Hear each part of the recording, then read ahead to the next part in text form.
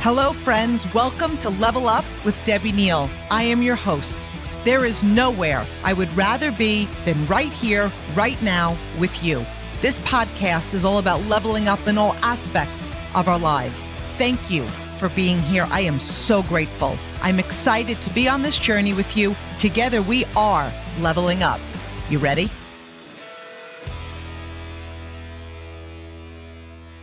Hello, my Level Up family. Last week, we spoke about competition, and so often we think we are competing against others, but we're competing against our best self. In last week's episode, I went over 9 areas that we're competing in. And so a few of those things are procrastination, our own ability or not ability to procrastinate, right? What we're doing, your ego and your level of discipline, to name a few. Right? So you can go back to last week's episode and listen to the 9. This week's topic was and is, right? What we talked about, if your path is more difficult is because your calling is higher. And as I was planning this episode and sitting down, my gosh, it was like divine timing. So I watched my church online. So the church that I watch is Christ Fellowship. I have another home in Palm Beach. And when I'm there, I go in person. And when I'm in New Jersey, I watch it online. And a member of our church who also always gives sermons at our church is John Maxwell. Like, how blessed am I? So he gave the sermon this past Sunday. Now, you're listening to this weeks out. And I truly, the whole sermon truly touched me. And it gave a similar message to, if your path is more difficult, it is because your calling is higher. And he was talking about stables, right? So he was obviously talking about Jesus and Jerusalem and the birth of Jesus and stables. Jesus was born in a stable. So he was talking about stables in our lives representing disappointment and how the ability to see God in every single situation. So I'm excited to share that message with you today, right? So I basically took that message. I'm going to share that message with you, but then we're going to add on to it. How can we look at this message and really sit on this and realize how we can level up? So basically I want to give all this credit to John Maxwell, and then you could see where we've added on. So this story is especially special because it's the holiday season. And I know that no matter what religion you're a part of, we will all be able to relate to this. And I'm excited for all of us to know that we were made for more. Our calling is higher. There is a divine plan for our life, and we may not always understand it at the time. And this is where trust comes in. This is where your faith shows up. So how do we turn disappointments into divine appointments? So again, we've talked about this, the gift in the valley, right? The gift in the obstacle, the lesson in the failure. What do we do when we follow a star and find a stable? What happens when you have high expectations? Like you're chasing this majestic star. Maybe you followed it for days. Maybe it's been months. Maybe it's been years. And then all of a sudden it stops. So disappointment is the gap between expectation and reality. What do we have in common with the wise men? And we all have stables in our life. Every one of us have had times in our life where our expectation was high and we found a stable. We were looking for something bigger. We were looking for something better. So let's look at the stables in the wise men's lives. And we're going back to the birth of Jesus. And then we're going to apply it to ourselves. The wise men followed a star in the sky to find the newborn king. The wise men took a journey knowing the star was significant. Underneath this star was the birth of Jesus. And during their journey, they lost sight of the star. Sometimes they saw it. Sometimes they couldn't see it. And in their minds, the King of Kings would, of course, be born in a palace, right? They had a vision of where they were going. And when they finally found the king, he wasn't born in a palace. They found him in a stable. So they were expecting a palace would a king be born in a stable.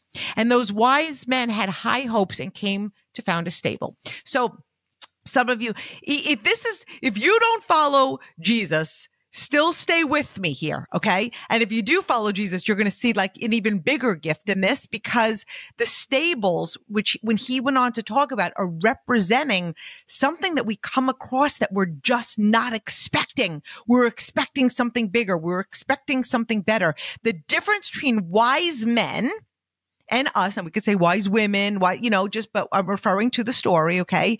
They take disappointments and they turn them into divine appointments. They take something that is small and insignificant and they turn it into something huge and very significant, which we all have the power to do. They find something that is disappointing and find out it is incredibly enlightening. So how do we do this? And every one of us have stable stories in our lives. So I want you to think about times in your life, times in your life, in your business and or your business where you had really high hopes and then those high hopes were gone. You had an opportunity, you had a vision, you had a dream, and then it was vanished, right? And so what I'm going to go over is what John Maxwell went over, and I'm going to go over 3 things that wise men do, that every one of us can do it. We can all do it. So how many of you, he did like a show of hands in the audience, like how many of you would like to be wise? Like we want to be wise in our business. We want to be wise in our relationships. We want to be wise in our success. That's why we're here, to level up and become the person and the leader that we were meant to be. Okay. So number 1, wise men look for God in the stable. A God perspective, right? To have a God perspective is the ability to see God in every situation. And so often we think if the situation didn't go as planned, God must have forgotten about us. And you guys, there's been times I've lost faith in my life thinking, where was God? Why would this have happened? I was not seeing the stable at the time. It's the ability to see him in the palace. It's also the ability to see him in the stable. So in other words, we don't just see him when things are going amazing for us. We see things when we're coming across things that we didn't expect. If we look for God in every situation, we find him there. He's there. We see what we're looking for. And there is a difference between looking at something versus looking for something. So what does that mean? So you come across an obstacle, you come across an adversity, you have a failure, you have a heartbreak. When you look at it, you see what is, right? You're looking at your life, you're looking at your business through a straw. God must not be here. This is obviously not meant to be. Woe is me. Maybe I'll pull back. You see the obstacle. When you look for, right? So you're looking for God, you're finding the gift. We don't see things as they are. This is pretty powerful. We see things as we are. So are you looking at things through eyes of gratitude and love and abundance and faith and joy, knowing that there's a reason, having faith in a reason? How we view things is how we do things. With a God perspective, we can look at the stables in our life and see God in every single situation. When we look for God, he gives us strength. And I know many of us have heard this, but it's so true. What is meant for evil, God does for good. So we might be thinking, why do we get tested? Why? Because we're made for more.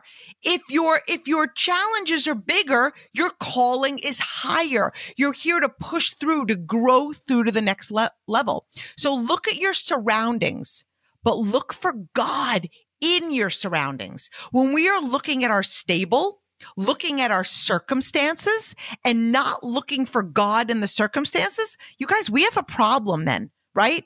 We have a problem. So just look at your business. Have you ever looked at your business or your job or your profession and focused on something that seems big, but it's actually really small? But then the longer you focus on it, you've got a problem. And this is when we ask ourselves, where's God? Why would that have happened? Maybe he's telling me it's not me, meant to be. What is this meant for? What is this leading me to? What am I supposed to learn? These are the gifts. Look for God in the stable. When you walk up to your stable experience, don't walk away from it. So often we think that like this is not what we wanted, right? And maybe I'm going to pray and maybe God will change it. So like when you come up against a challenge, maybe you've put out a goal last month or the month before and it didn't go the way you wanted, or last year for that matter. Are you pulling back? Are you walking away? Are you playing small? Are you justifying and saying maybe this isn't meant to be? Then you know what, my friends? You've missed it. You've missed it. Maybe you're praying for God to change this and for the right people and the right circumstances and the right diagnosis to come along. He's in the stable. You're waiting on him and he's already there. He's in the inside. And this is when we miss it. So think about it. How many of you have had a few stables in your life? And quite honestly, how many of you have had stables in the last 2 years? Here's the question. What separates us and helps us to be wise is to look for God in the stable. Don't let your disappointment cause you to lose the treasure in the challenge. The treasure. There's treasure. I can honestly look back on challenges that I've had in my life and be like, wow, there was such a treasure there. Don't walk around it. Don't walk away from it. Don't wait on it. God is in the stable. He's in the circumstance. What separates us and helps us be wise is we look for God in the stable. Put God before you. Put the stable behind you and see the big picture, right? So I want you to put God before you, put the stable behind you, right? So you're putting faith in front of you, you're putting the obstacle behind you, and you're seeing the big picture. You're seeing your vision. You're knowing that you're made for more. But here's what most people do. They put the stable before them, in front of them, and they put God behind them. So they see the obstacle. They see the problem. They see the failure, and they're putting the faith behind them because they're thinking, well, if God was around, this wouldn't happen, right? Most people only see God when things are good, right? You get something great in your life. Oh, thank God. Oh, he's amazing, right? But faith is seeing God in the bad. Nothing is more limiting than when we try to fit God into our expectations. If you have a God that fits in your expectations, your God is too small. Like when I heard that, that's really powerful because the God that we serve is way beyond what we can imagine within our life.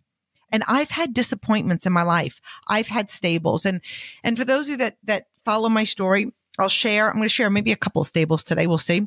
But here's one that I can absolutely think of. I was 21 years old and I was in the hospital.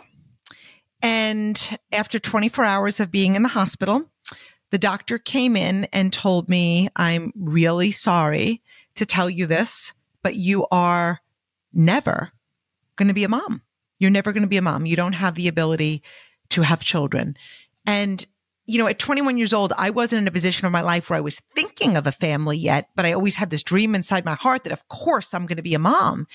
And so for about 24 hours, I was broken. I was broken. Where was God? Why did this happen to me? Why do I have to suffer even more? I don't understand. And you guys, I was in a stable.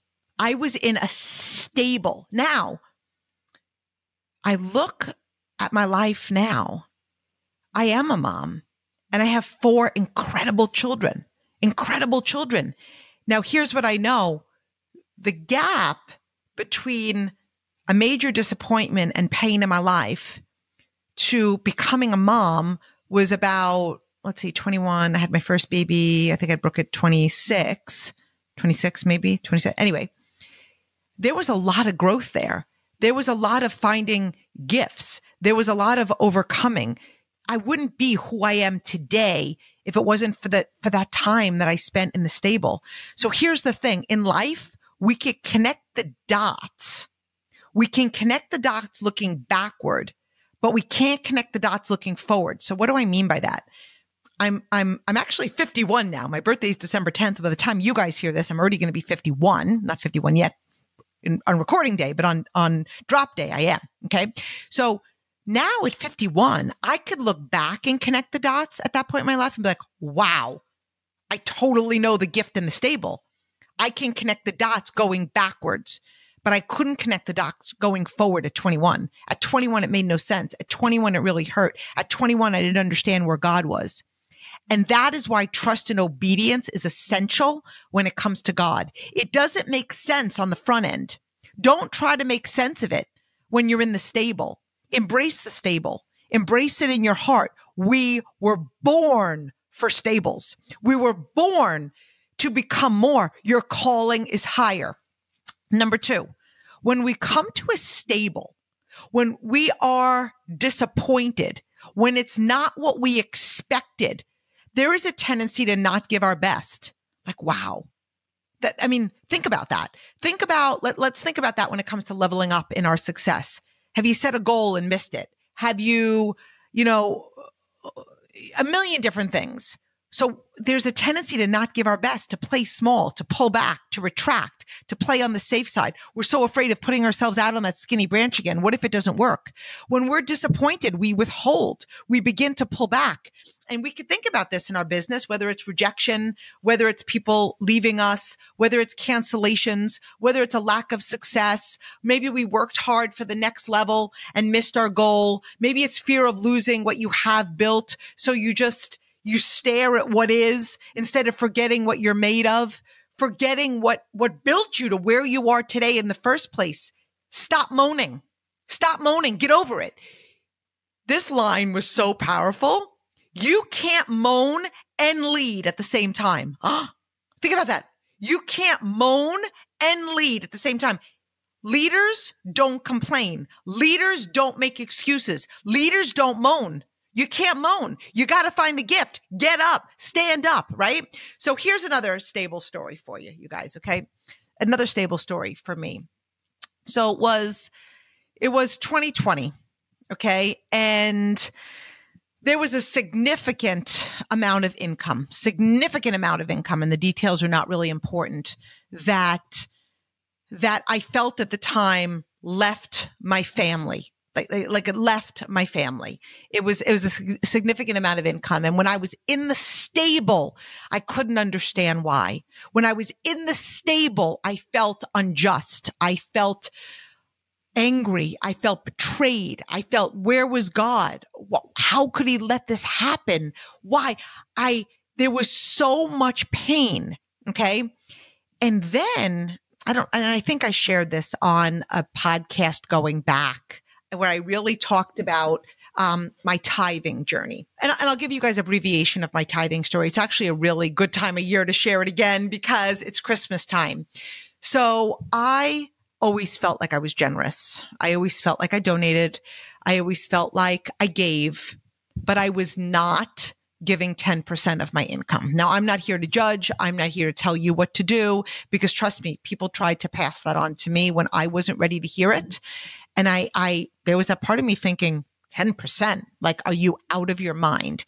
And so if you really think of the story and going back to, like, the wilderness and manna, and there always being enough, and giving to God first, and all of these things. So while I was in my stable, I was looking for all the lessons. And quite honestly, there was so many lessons in that stable. Like the actual thing that happened that I thought was the stable, or was that was just a gift for me to find the gift inside the stable, for me to find God. And so I viewed that amount of money that left my life as a big amount.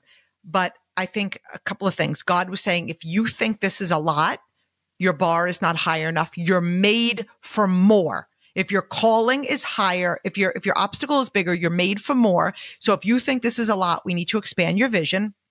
Number two, if you really follow the laws of prosperity, and I was reading, again, while I was in my stable, Catherine Ponder. So I found her while I was in my stable, and I read all of her books. And she talks about the dynamic laws of prosperity and success. And the wealthiest people throughout history always gave 10% of their income, their gross income, not their net income, not after expenses. They gave their first 10%. They offered their best to God. I wasn't doing that. You guys, I wasn't doing that.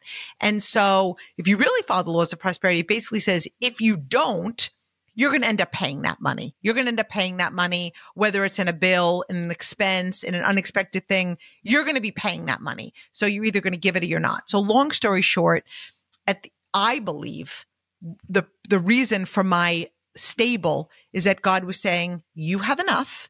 And if you're not going to give me first, if you're not going to give glory to God, I'm going to take it. I just took this amount and you're going to be fine. Like you guys, I panicked. I was ready to sell every 401k I had. Okay. And I had more than enough to survive. Okay. But our mind goes to crazy places. And what he was really saying is, you have enough. You can give 10% to me. And so ever since then, I've been on a tithing journey. And that was summer of 2020. So again, there was a stable, but God was in the stable. He was in the stable and there were so many gifts. So I'm sorry for that long-winded story. Okay. Number 3, when wise men enter a stable, the stable changes them. So we all have stable stories. The question is, do you see God in the stable? The stable experiences for all of us are good for us. God is in the stable. We cannot connect the dots looking forward. We can only connect the dots looking backward. Again, the stable story that I just shared with you, when I was in it, all I saw was, why did this happen? And I could not in the moment see the gift. But now looking back, I think of all the gifts that have happened since summer of 2020. God was in the stable and I had a lesson to learn and I was made for more and my calling is higher. And he knew I have so many more lives to impact and so much more abundance. But if I was not going to give glory to God first and give him my first and my best, he was going to withhold quite a bit of things. So I now can connect the dots going backwards, right? So if we can't connect the stables looking forward, when things don't make sense at the time, what do? And this is where we need to have the God perspective. We need to see him in every stable. When we don't, we miss the gift. We miss what's meant for us. We miss the lesson. We miss the challenge. We miss the opportunity to grow. God is too good to be unkind. He's too wise to be confused. Even if you can't trace his hand, you can always trust his heart. We all have stables in our life. That's not the question. The question is, do we see God in the stable? Have you been looking at a stable in your life for way too long? Like, are you looking at this thing and wondering why and shrinking back and not living to your potential and thinking you have more days on earth? Like we're here for such a blink. Have you been looking at the stable, but not looking for God? Are you literally pausing your life and your joy and your gratitude and your love because you're so lost in a heartache? If your stable is big, it's because your calling is higher. So next week, we're going to be talking about the push. Next week, we will be a week left in 2022. What are you going to be between now and then? Are you leaning in or are you pulling back? Are you giving it your all, or have you written off 2022 and you're basically going to start off 2023 with a clean, fresh start? My friend, and I'm saying this with love, if you're waiting until next year, my guess is that this isn't the first year that you're waiting till next year. How many more years are you going to put off your potential? You are made for more. So I'm wishing you all a very, very Merry Christmas, a very happy holiday, whatever it is you and your loved ones celebrate. I love you and I'm so grateful to be here with you.